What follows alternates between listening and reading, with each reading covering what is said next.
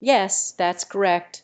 When we talk about the distribution of updates across a system, it means that we are spreading new or updated information to all parts of the system. This can happen in different ways. One way is by sending the updates directly to each part of the system individually. Another way is by having a central point where the updates are sent, and then that central point distributes the updates to the rest of the system.